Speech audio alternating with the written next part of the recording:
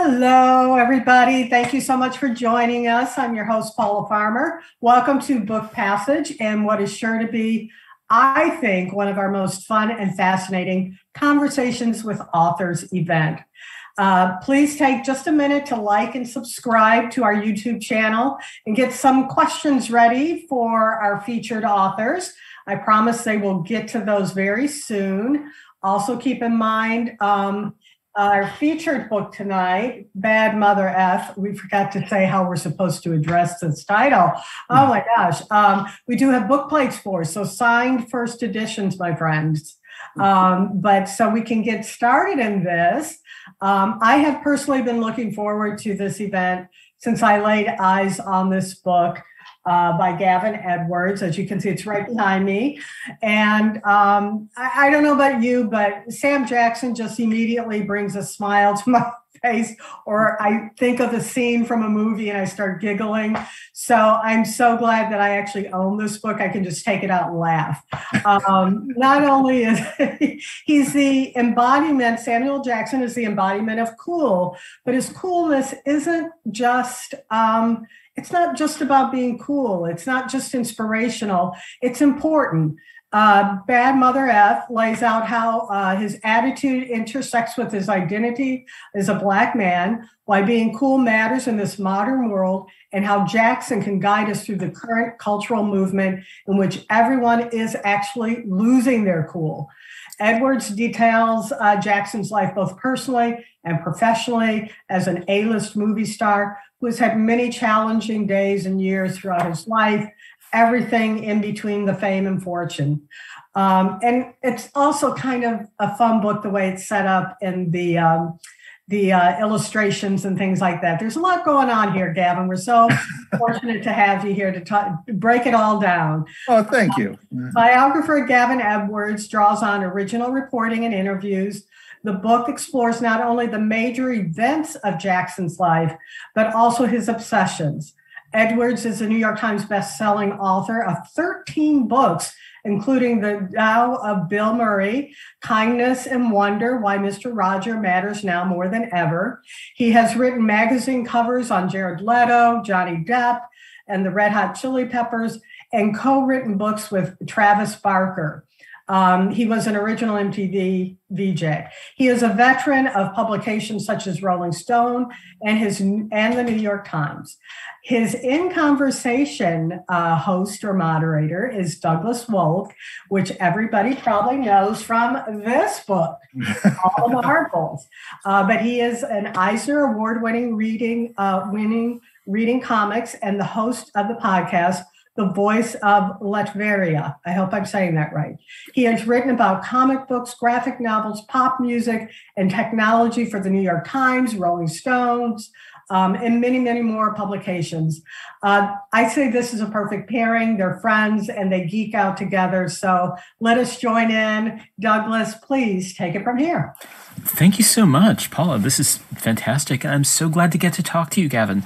So I guess the thing at the top of my mind is a super, super nerdy question, which is a writing question. Is the form of this book is not like anything else I can think of, and it's gorgeous and it's original and it's fun. And how did that form take its shape?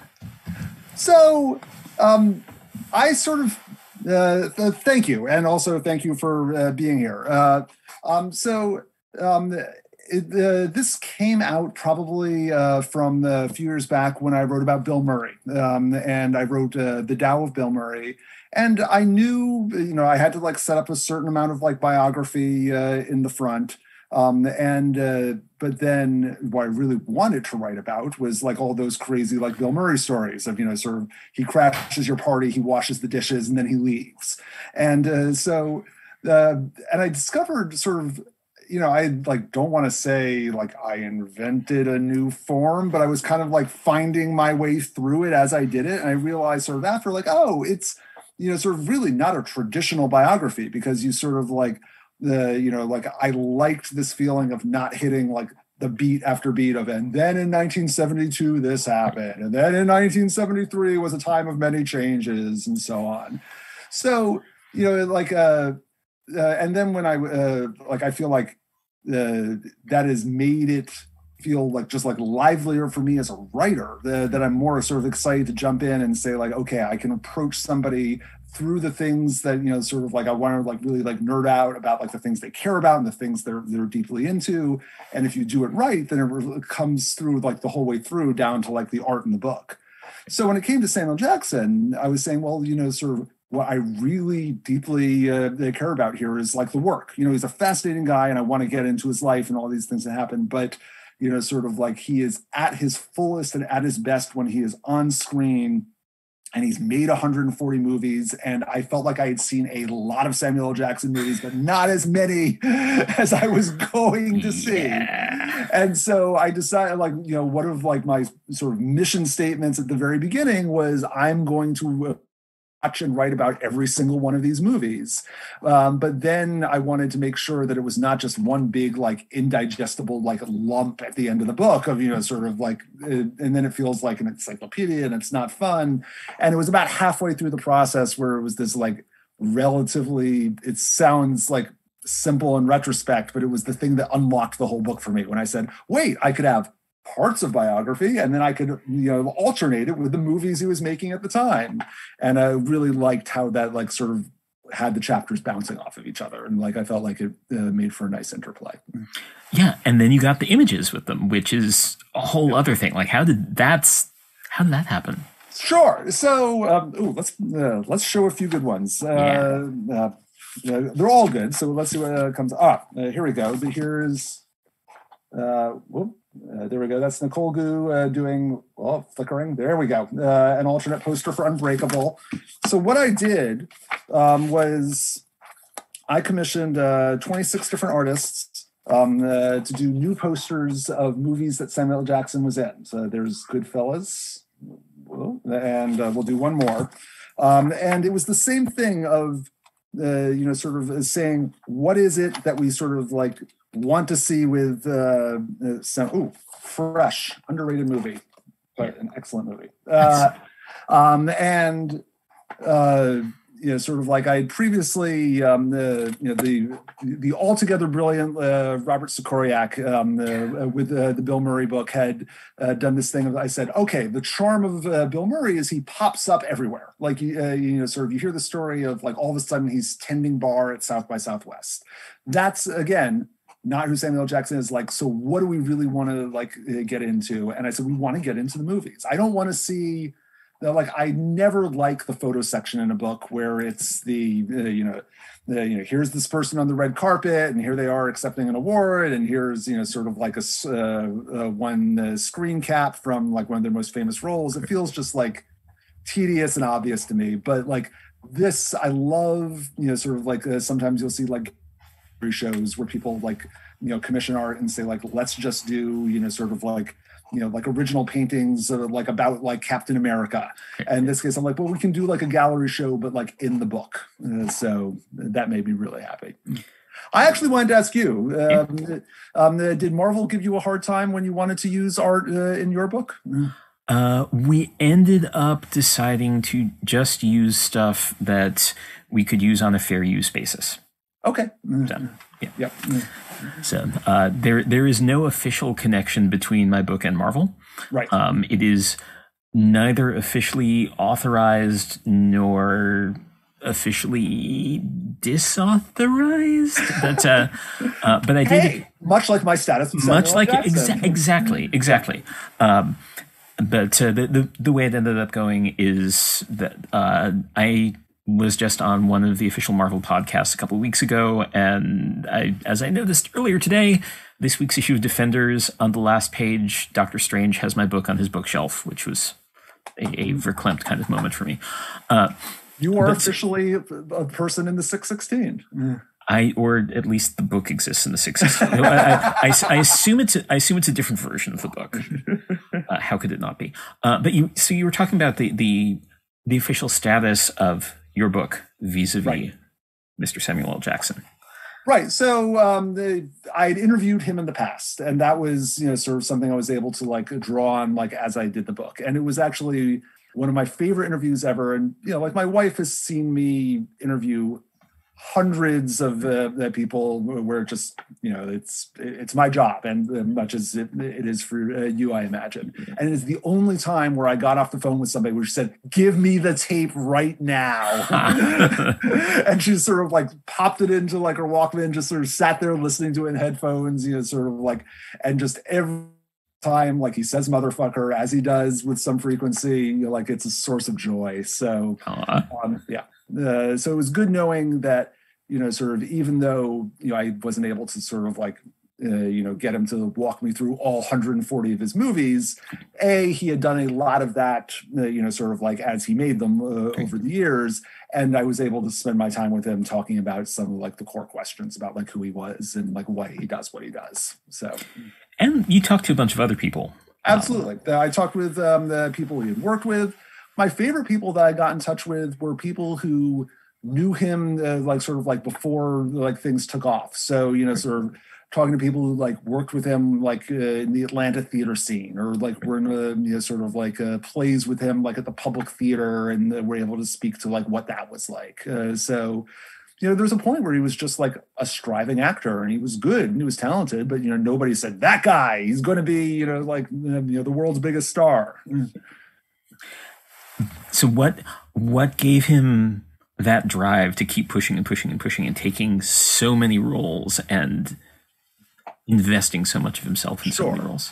So, I mean, the taking so many roles, I think a huge part of it is just he loves to work and he loves to get out of the house. That, sort of like, so you may know that he's, depending on that, of all the, Stan Lee actually has this record, but he's not a movie star. But so Samuel L. Jackson is the movie star whose movies have the highest cumulative box office ever. Wow. So Stan Lee's cameos for every single MCU add up to slightly more. But so And it's aside from making like the 13 like MCU movies, he was in the Star Wars prequels, and even like sort of he's in Jurassic Park, and it all just sort of like has added up to an extraordinary number of movies.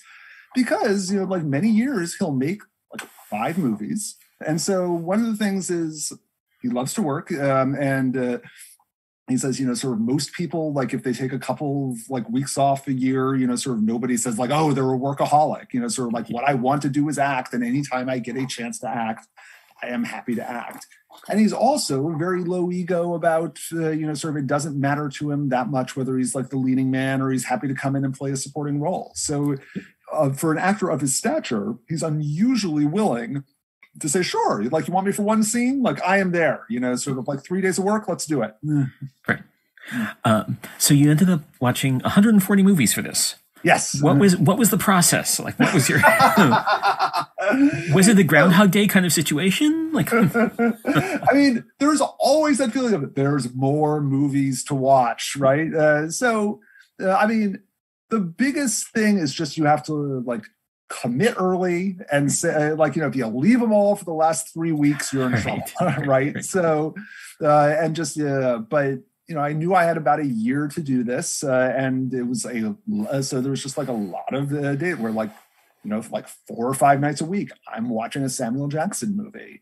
And 2 things really helped. One is that he's made such like a wide range of movies that, there's, the things like Eve's Bayou, where it's sort of like a dreamy like sort of Southern Gothic, and then there's like various action movies, there's comedies, and some of the movies are great and some are stinkers, but it all kind of like balances out.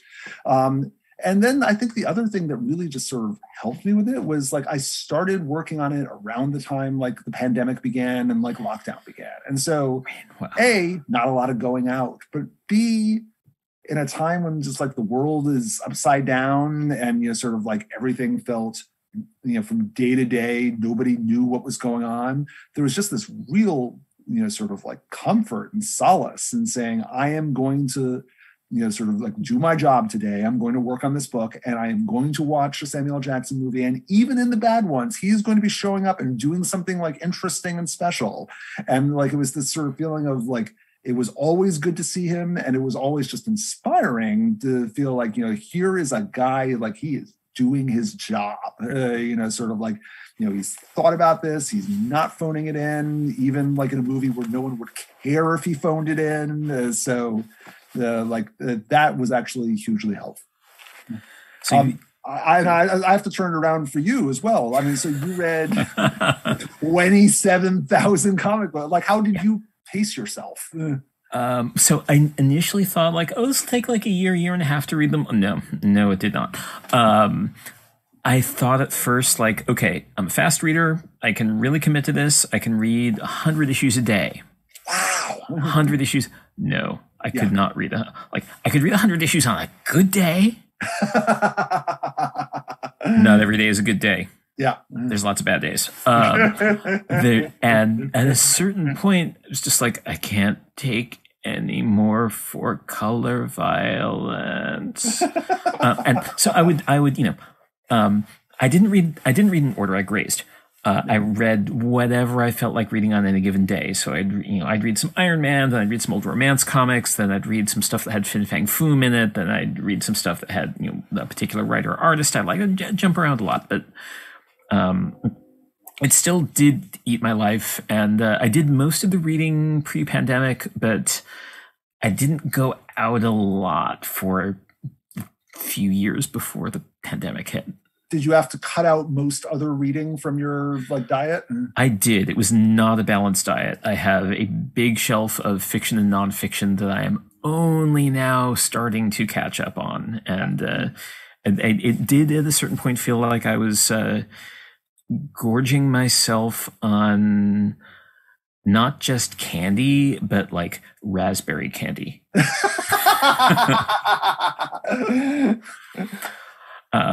But it was my job. Yeah. And I kept going, and eventually, Stockholm syndrome set in, and I was able to like find something to like in even really, really bad comics. I mean, I imagine like at a certain point you're like, okay, this is the 5th Samuel Jackson movie this week. What will this one have for me? Right. And, but part of it is, like, as you say, even in the times when they're not good, there's something about just like the focus of in it that, sort of like, you have to, like, the way you engage with the work is by engaging with the work. And, sort of like, sort of you could skip around, but it's not the same thing that, sort of like the parts that are, sort of like make you twitchy and painful. You need to sort of like, well, why didn't I like that one?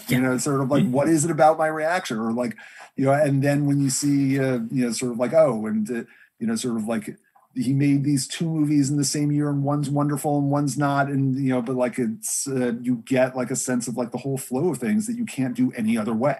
I mean, did you go to other movies as a palate cleanser? We were, the palate cleanser was my son, who was, I think, 11 at the time, got interested in Buffy the Vampire Slayer. So as a family, we did a Buffy rewatch. Oh, sweet. And so that was nice because it was sort of like short, like it's, like 45 minutes, like, okay, I can do that. And then I can go watch a movie. So it felt like I had something that like was a counterpoint as it went along. Are there movies that were, particularly hard to track down that you knew existed, but that? Yes. Okay. There was one that I never was able to find, which was directed by, it was his very first movie in the early 1970s in Atlanta. Directed by Michael Schultz, I believe. He did Car Wash, like a bunch of Richard Pryor movies, and it was out for a few weeks. Then it's never been out on video anywhere. I, sort of like, sort of worked every single angle I could to find it, and just it's gone. Like I think it's never going to emerge.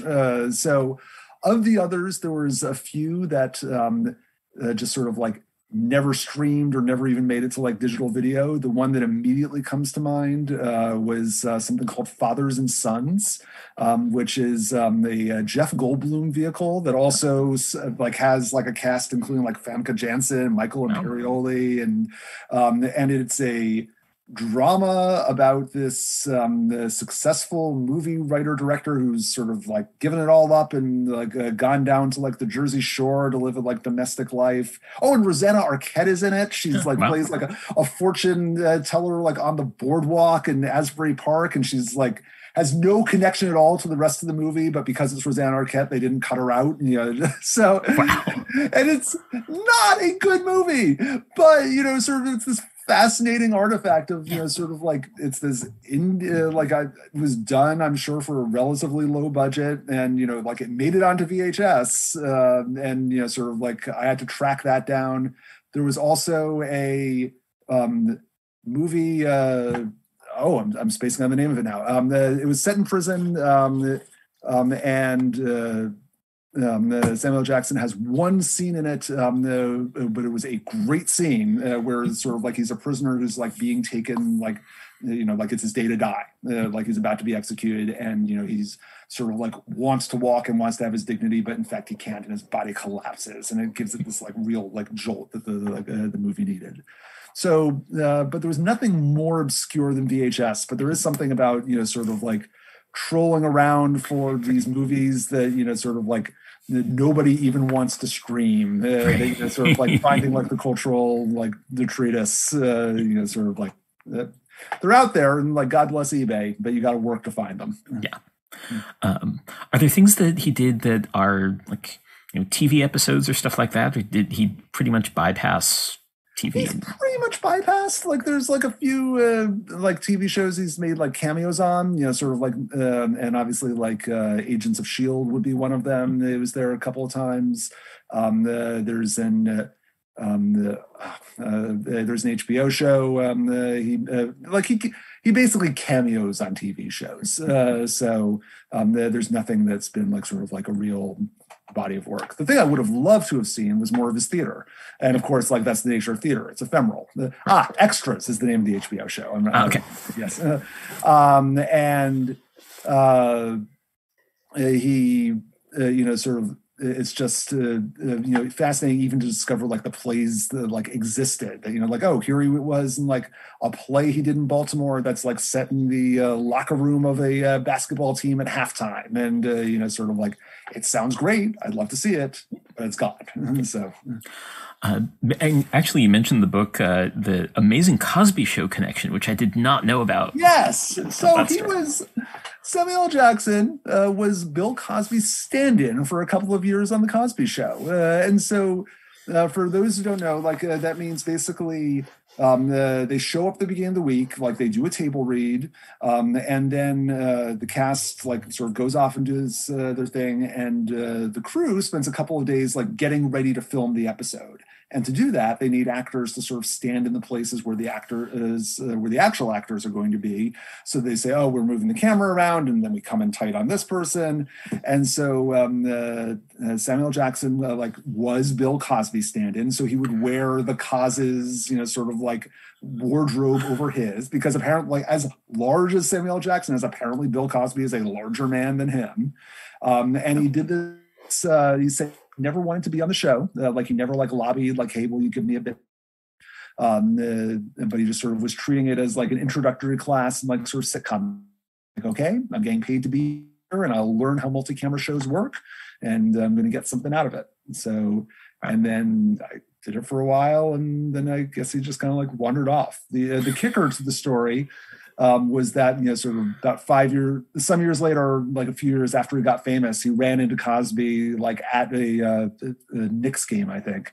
And Cosby sort of recognized him, even though they'd never really had a conversation before, but he knew who he was. It's like, Sam, are you working? I need a stand-in. Nice. That's wow. So how many of the movies had you seen before you started working on this? I mean, clearly you had to watch them all again because you had to tabulate the number of expletives in each one. Yes. So I watched everything again, even if I had seen it. Like aside from that, I wanted to have like sort of like a fresh experience with it. I count, but I would say 30, maybe 40. Sort of like, which feels like for many actors, that's a complete body of work, right? Right. But I, sort of at a certain point, I realized that I needed to watch the movies just to watch the movies and not try to like take too many notes on them as they were happening. And so I would then, sort of like the next day, like go through and like tabulate all, like early on, I decided, this is going to be added value. I think people need to know, like exactly, like how much cussing there is in any given Sam Jackson movie. And so I would be going through a scene and, sort of like I'd have like a list of the things I designated as curse words, and I'm doing hash marks and I'm pausing and I'm rewinding. And it takes a while because I want to get it right. And as I'm doing it, like I would always be like this, I have a very weird job. I have a very weird job. And when you were watching movies, were there any that were really surprising to you or really like kind of unlocked insight into some of the other ones? Yeah. One of the fascinating things to discover was, sort of like, and it's not just that he like wandered into them, but it's really interesting now to see him with really small appearances in movies that turned out to be just like stone cold classics. That, sort of like he's in Goodfellas. And, sort of he's got a couple of scenes and then, he gets like shot in the back of the head and like, and he's gone.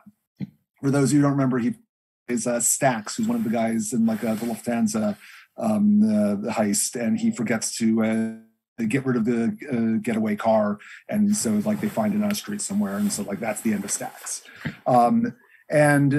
Sort of like, and delving into that, you can see sort of like the character who's not really part of the gang, like, and that sort of mirrors like Jackson's status as not part of like the core group of, sort of like, Pesci and De Niro and so on. That like he's talked about like making that movie. He didn't get to talk to Robert De Niro, just like De Niro's, you're on this side of the set, De Niro's there, like you don't walk up to him and have a conversation. And then, sort of like they make Jackie Brown a few years later and, they're best friends and it's a very different environment. But he's sort of like, had both sides of that. Another one that I had completely forgotten how wonderful it was, and I don't know how long it's been since you've seen it, is Out of Sight. I've never seen it. Oh my God. Treat yourself. Okay. Yeah, it is, sort of the moment when, sort of like everything clicked for Soderbergh. And I think it is, so it's almost certainly Jennifer Lopez's best movie. And I could make an argument. I think it's my favorite George Clooney movie. It's just like a lot of things just come together, and like it is an almost perfect confection, and like just like a murderer's row of like Albert Brooks and Cheadle, like all these great people, like all bringing like their A+ game. And at the very end of it, in the final scene, there's an uncredited Samuel L. Jackson, sort of like just like, he's the thing that like gives the movie like the final twist that it needs. Wow. Yeah. That's sort of like he was beginning to be a star, sort of like, it was post Pulp Fiction, sort of like it's like him showing up in a movie in a full awareness of the gravity that he brings by being there. And it's one of the first moments where you can see him with this awareness of, oh, it turns out that I'm not just an actor, I'm like a movie star and I have a persona.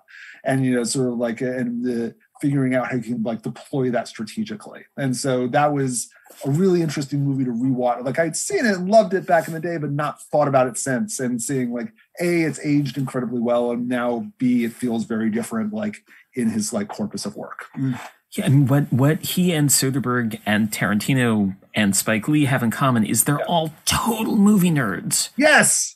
And that comes through so much in so much of Jackson's stuff. You can see like he is the person who like goes home and like finds out some new like Korean movie subgenre and like needs to know everything about it. Like so I interviewed Tarantino some years ago, and it was going fine. He's being professional, and then I asked him what he was watching. He was talking about, sort of like, these different like horror movies. And there was this one that was great because it was like set in a like depressed small town in Canada, but it wasn't masking it as something else. It was actually showing like, oh, this is an economically depressed small town in Canada.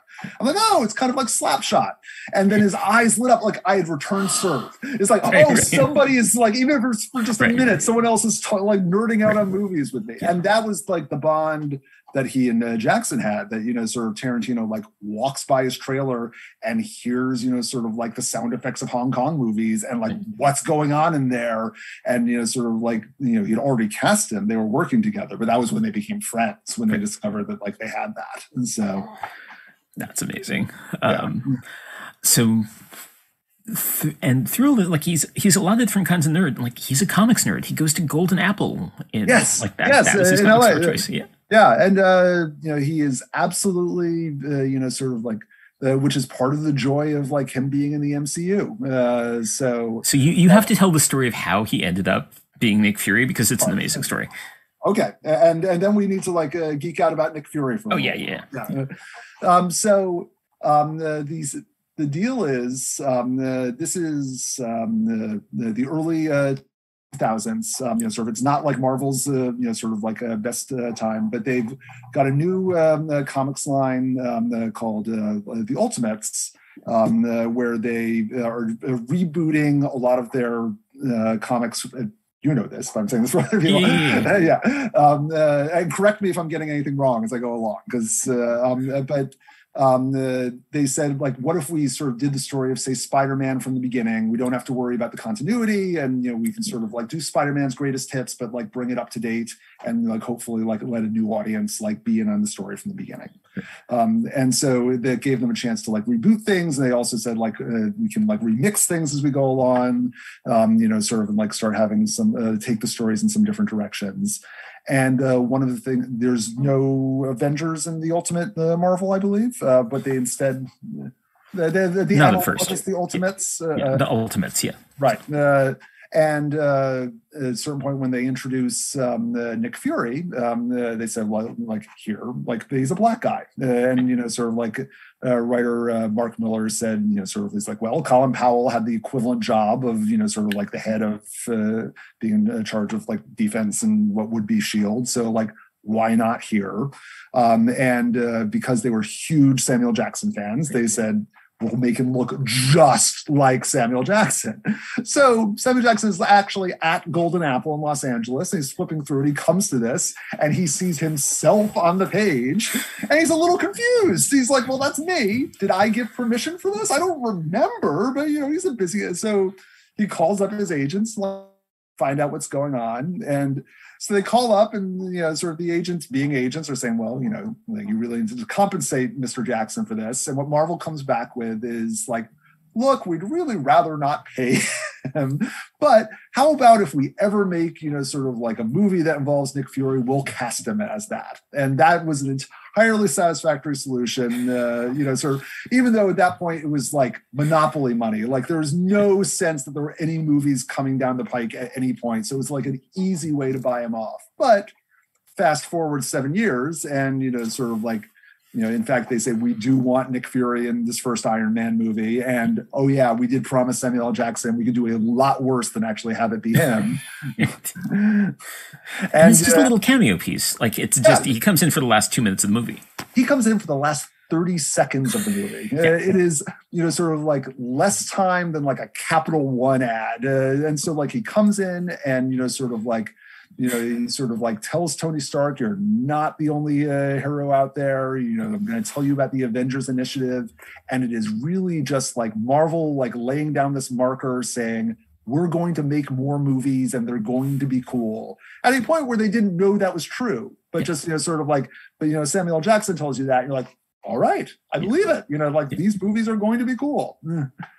So, the other thing that like happened as a result is that he became such the iconic version of Nick Fury that now in like regular like Marvel continuity, it's Nick Fury Jr., who's Nick Fury's son and who's also dark skinned and looks, like is bald and looks quite a bit like Samuel L. Jackson. Yeah, which is amazing. And great. And then Jackson just keeps showing up in the Marvel movies. Yeah, I mean, like at a certain point, like they said, we really like love him being here, and he always comes in like, sort of, like there's a lot of movies where he just shows up. He gives like a little like blast of like gravitas and presence. He can sort of, he's somebody who can like dress down Robert Downey Jr. in a way where you're like, yeah, this guy like has the authority to do this, and then eventually they let him sort of like kick ass in Captain America the Winter Soldier, and it's like a great thing, like, all right, he's in a car chase, he's getting to do things. I realized, I was thinking about this today, that sort of like the one big part of the like Nick Fury mythos that they don't get into is there aren't really life model decoys.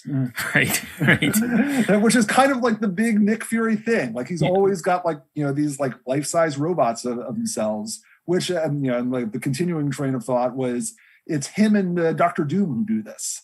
Like the two people like in the Marvel universe, in like Marvel comics, who are into having robots of themselves. Yes. Yeah. Very, very much so. But the MCU version does have Skrulls, and it's so true. We get that amazing thing in the Spider-Man movie where you get Samuel Jackson playing somebody playing him. Yes, and sort of, and it's just little off in a way that is not obvious the first time through, but then you watch it again, you're like, oh yeah, like, and I realized this is the work of somebody who has spent decades having people come up to him and quote him like the Royale with cheese monologue. Right. Sort of like if you're Samuel Jackson, most days of the week you hear somebody doing an impression of you. Yeah.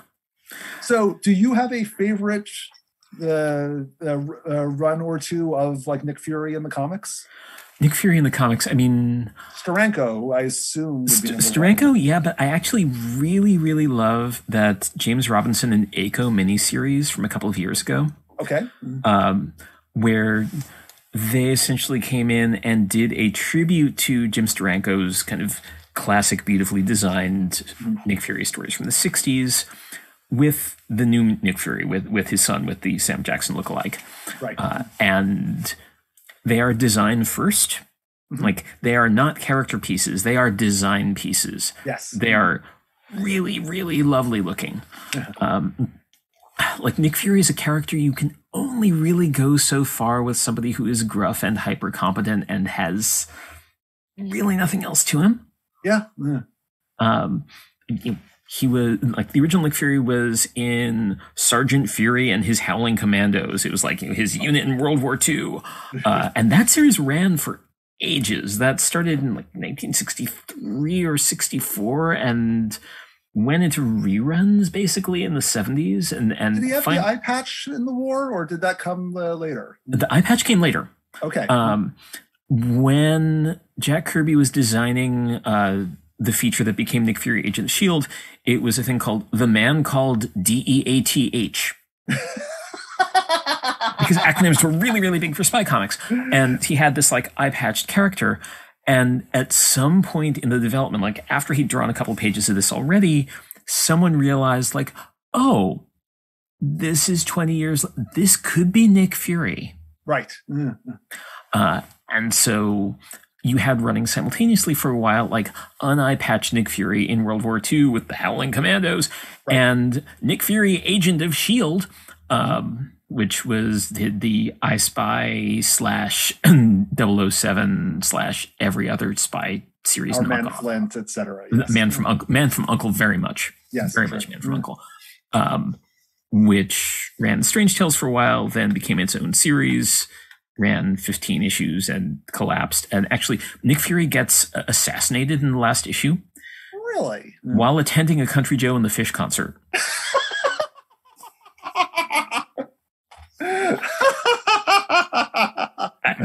For real. And then, of course, like 2 months later, they find him in Avengers, and they're like, it was a life model decoy, because it's always a life model decoy, because that's Nick Fury's whole thing. But no, there were a number of appearances of Country Joe and the Fish around that time in Marvel Comics. I think like somebody there was friends with the band. Okay, that would make sense. Yeah. Well, what was the other band in like the 80s, 90s? That's was it Hypno Love Wheel? Love Wheel, yeah. Dan Cuddy from Hypno Love Wheel was an assistant editor at Marvel. But there was this running joke in Spider-Man comics, especially because he worked on the Spider-Man line. The Hypno Love Wheel were this massive and incredibly popular band that like you would have to stand in line for hours to get tickets to their shows. And like Flash Thompson would be like, I managed to get 2 tickets to the Hypno Love Wheel show. Solidly good band.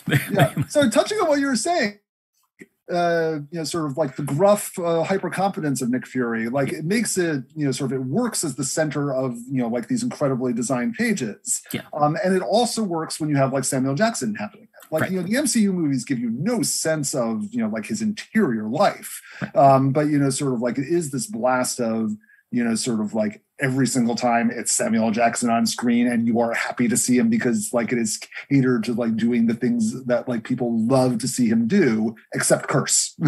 Right. Yeah. Which he almost gets to do at the end of Infinity War. Almost. Oh, he has a couple of near. So yeah, like sort of as he dematerializes, there's the mother, and he also in Captain Marvel gets to say Mother Flirkin. Yeah. Yes. But yeah, he is an ensemble player, and that's something like you rarely get to see Samuel Jackson as an unalloyed lead character of a movie. He can be the most interesting character in a movie when he's part of an ensemble, and he's that a lot. Yes, like he steals the movie, like even when he's doing ensemble playing, just because he's so good. Mm-hmm. But there are not a lot of movies where he's just the protagonist and it's just about him. Yeah, I mean, I can certainly like name some, but sort of it's definitely. Like so often it's like, there's lots of two-handers from like sort of like Pulp Fiction to like Long Kiss Goodnight. Right. But, sort of, I think the first one that they really hyped as, Samuel Jackson is starring was like 187, where he's playing like an inner city teacher. And so, like he's, enough of a draw that like these movies exist. But I mean, part of the reason there's so many Samuel Jackson movies is because he doesn't insist on that, which is actually the difference between his career and like Lawrence Fishburne's. Like early on, there was all these parts that, sort of like Lawrence Fishburne's agents told him, don't take this. You need to be the guy, sort of like above, like sort of like the title. And so, so like Samuel Jackson gets the role in Do the Right Thing when Lawrence Fishburne drops out. He gets the role in Pulp Fiction when Fishburne turns it down. He elbows his way into the third Die Hard movie. So there was just a lot of work that happened at a point where Fishburne was more concerned about being that guy, and Jackson just didn't give a toss.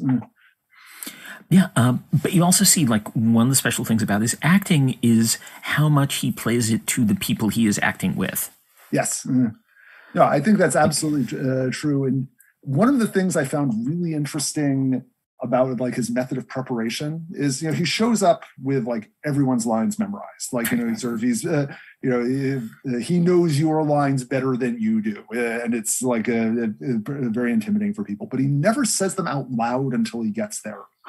He's gone through, he's figured out his performance. He's made a lot of choices. He sort of knows the interior life of his character. He's got page after page of notes of who this person is and where they're going and what they're doing.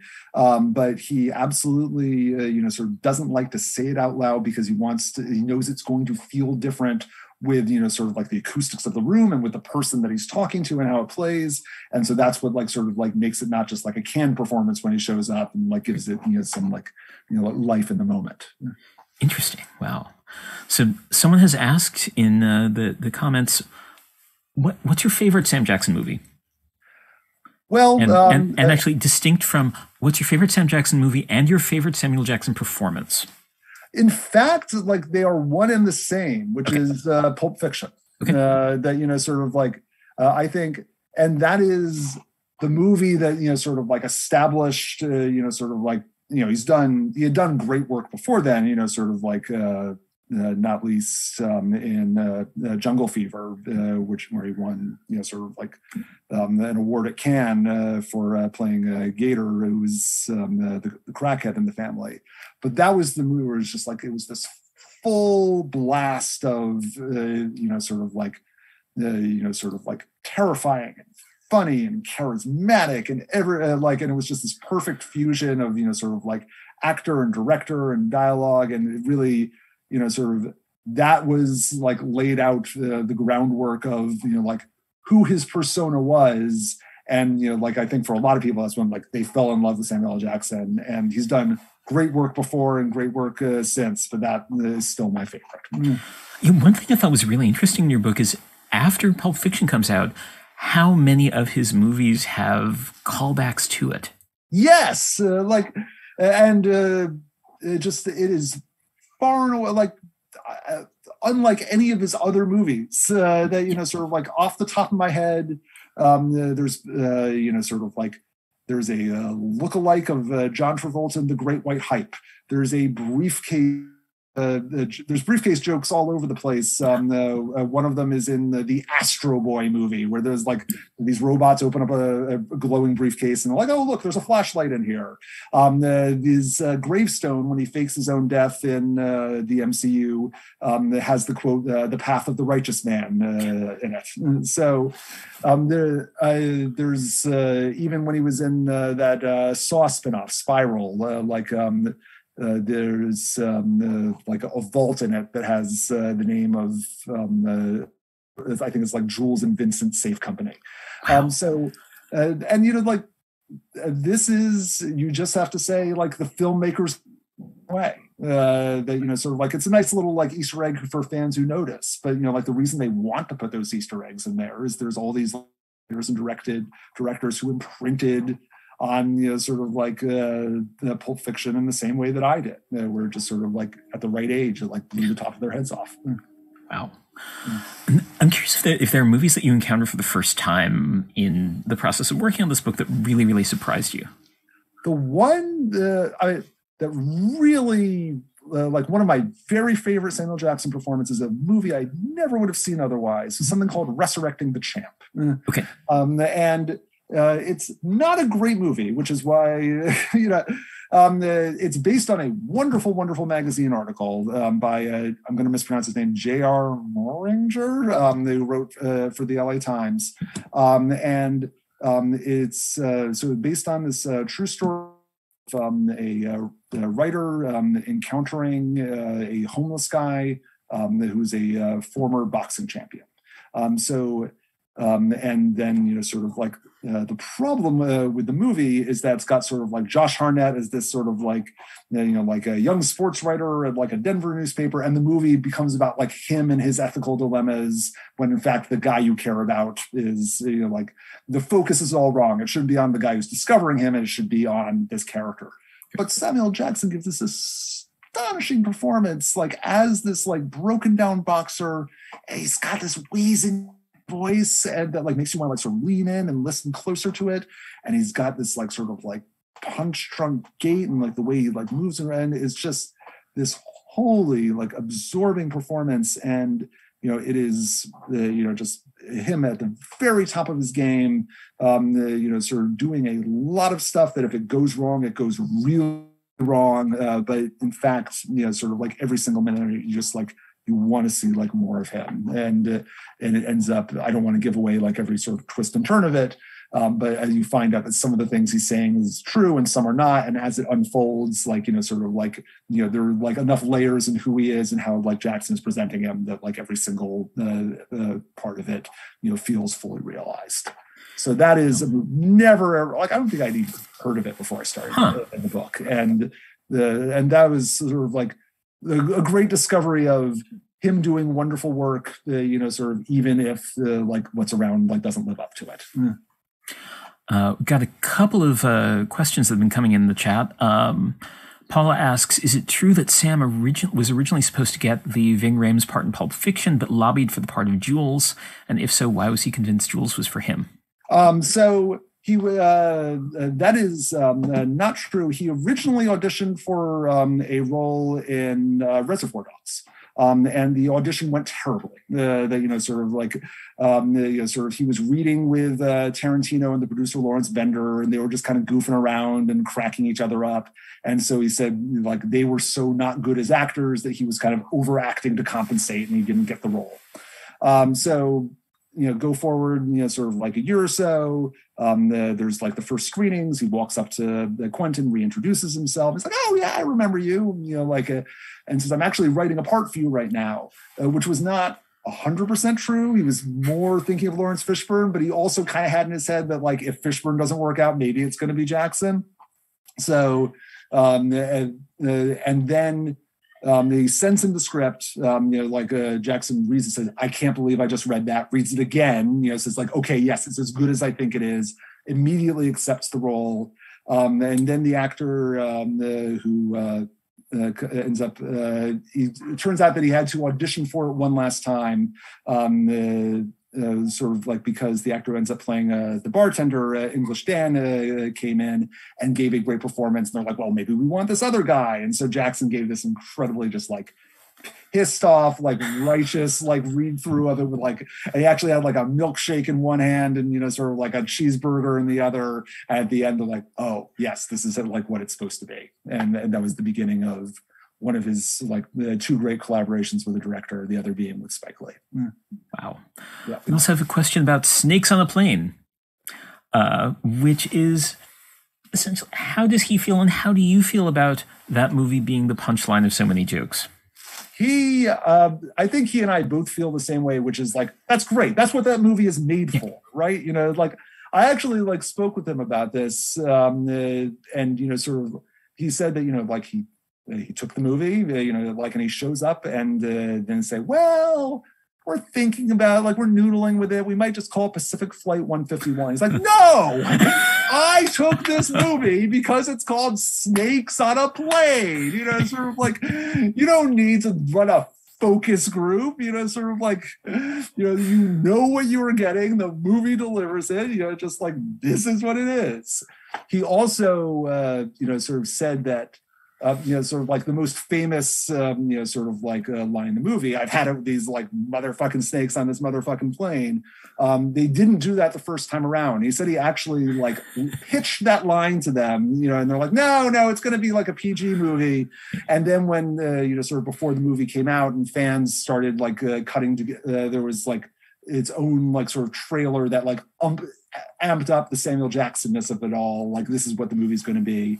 And then they're like, oh yes, I guess this does have to be in it. So yeah, he was full in for the ridiculousness of that movie. And I think like that delights. Do you get the sense that there's any kind of role that he would want to play and has not gotten to play yet? He always used to say that he really wanted to be in a Western, that, you know, sort of like the parts he really wants to play are the ones like he grew up watching, you know, sort of like, you know, like he grew up in, you know, sort of like segregated Chattanooga, Tennessee. And every Saturday he would spend, you know, sort of like at the movie theater, one of like 2 Black movie theaters in town. And so, you know, he's watching like sort of like Westerns and cartoons and newsreels, like the whole like old fashioned full day at the movies. And so, you know, like a lot of, you know, like his fantasy, like, so he, you know, was delighted to be in like King Kong, for example, because he had seen a lot of King Kong movies over the years. And, you know, it was like he grew up on like pirate movies. And so actually, I don't think he's ever been in a pirate movie. Like, I'm sure he would love that. He finally got to be in a Western, like it didn't have like a lot of sort of like the iconic sort of shootouts and so on, but he's in The Hateful Eight, and, you know, like, and it's a great part for him. And he really, so like, you know, he's done his Western now. He really likes, you know, sort of like the horror movies, and he finally got to be in Spiral. So you make 140 movies, you get to tick off most of the boxes as you go along. But yeah, 6 Degrees of Samuel Jackson would be yeah, real interesting game. So, like, the thing that both Stel Pavlou and I was most surprised by in the sort of historical stuff about this book, the golf stuff. Yes. Can you talk a little about Mr. Samuel Jackson's relationship with golf? So, you know, growing up in Chattanooga, you know, sort of like golf is like the rich white man's game. You know, sort of like you know, he has no interest in it. But then, you know, sort of like he gets invited to go out by like, you know, he like gets to Hollywood, and people start like asking him to go to play golf. Like Sidney Poitier asks him to go play golf, and, you know, sort of like, well, yes, you're going to go do this. And, you know, like he gets hooked, and it like it becomes like an obsession where, you know, sort of like he has it written into his contracts that, you know, sort of like whenever he's on location making a movie, you know, sort of like the production needs to get a membership at a local country club, and he's going to, you know, sort of have like at least like 2 mornings a week where he's going to like go get to play golf. And you know, sort of Stel Pavlou, who on Formula 51, like said that, you know, sort of like they would be making the movie, and like, okay, like he's done for the day, you know, sort of it's in Liverpool, which is not that far away from Scotland. And, you know, sort of like, you know, Sam would like get on a helicopter and like, okay, I can go like get in around at like St. Andrews. So he is absolutely just, it keys into his competitive nature. And it also, because Jackson was an only child, like he has, you know, sort of like, you know, he spends a lot of his life now doing the collaborative work of being in movies. But in fact, you know, he was like intensely like alone and in his own head when he was a kid. You know, he said something once, like if you had like a piece of candy and like he was supposed to share it with somebody, he hated that. Like, you know, sort of like, you know, if he had to break it in half, like he'd throw his half away. He couldn't take pleasure in it anymore.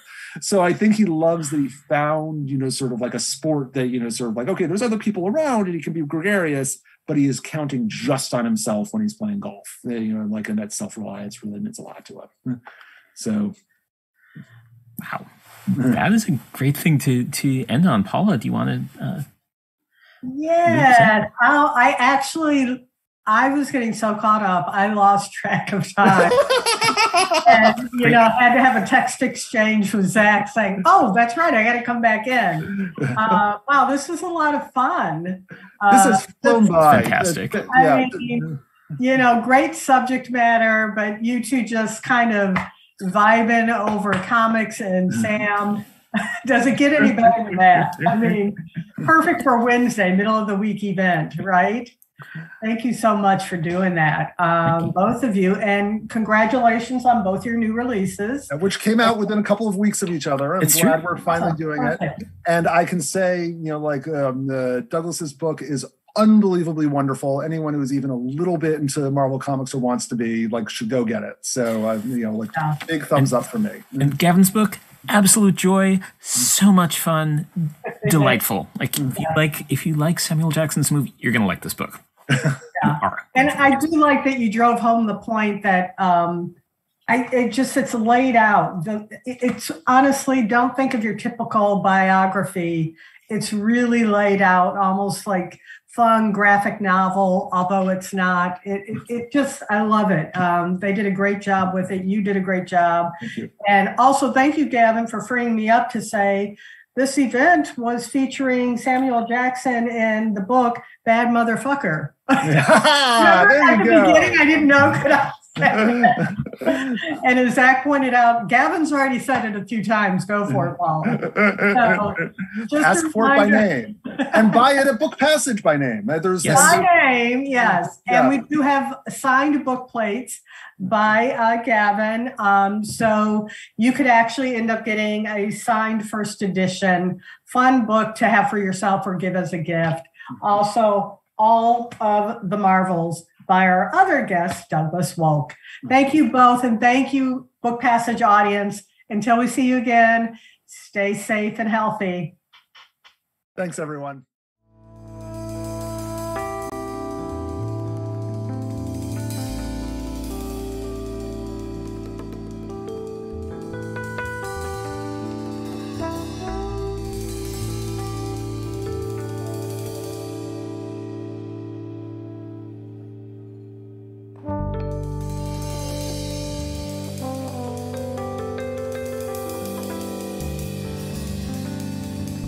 Thank you.